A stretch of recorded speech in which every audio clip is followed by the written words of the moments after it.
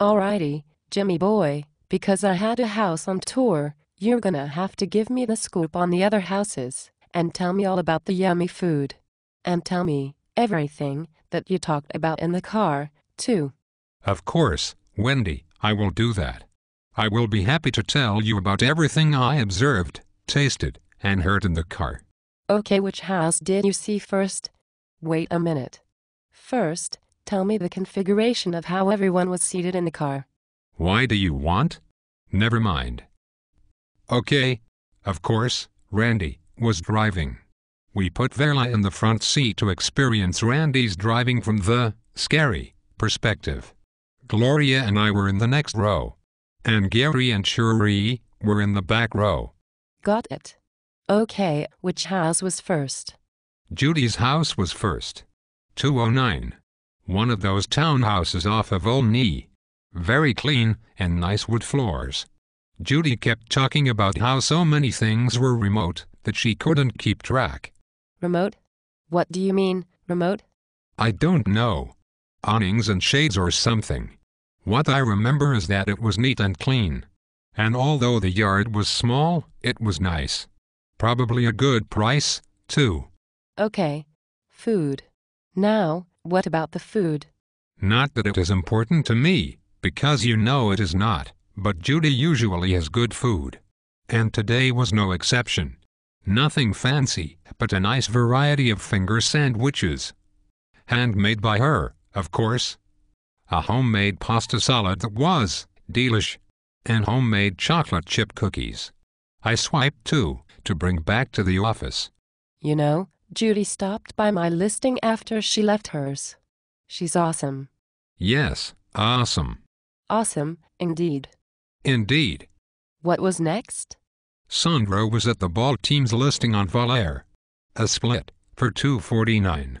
It had new carpet, a big yard and a potpourri of lighting fixtures. Huh?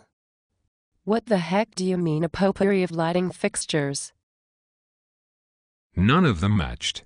Some kind of interesting, though, in a retro kind of way.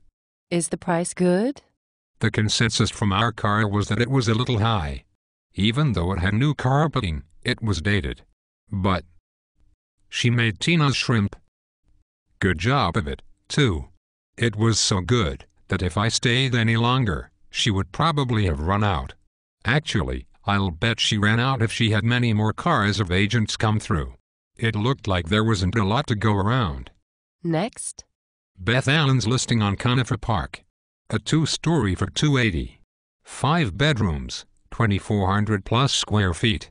Mostly a typical house you'd see in Conifer Park, but it had an awesome family-ish room off the kitchen. Awesome? Awesome. It also was clean. Decent yard, too. Was it a good price? Don't ask me. What about the food? Basic. Veggies and dips with a couple of almonds in a bowl. Did she forget to take off her jammies again? No jammies today. Good. Okay, I guess that leaves my house. No. Before we went to your house, we stopped by Shiree's new listing on Amberley. Oh. Before you tell me about Amberley, tell me what you talked about in the car. Oh yeah. You want gossip. It was on our way to Amberley that Gary was badgering Shireee about Vince. What did Shireee have to say about Vince? Shireee is being very conservative about what she says about Vince. Good move on her part, if you know what I mean. Indeed. Yes, indeed. Anyway, Amberley is a nice listing.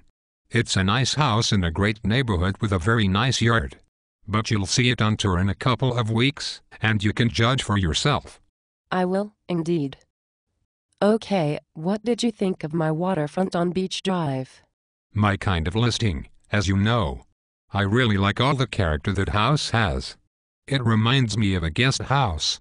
I think it would make a great getaway. And the waterfront is very attractive. Very, very, very, very, very attractive indeed. Indeed. Yes, indeed.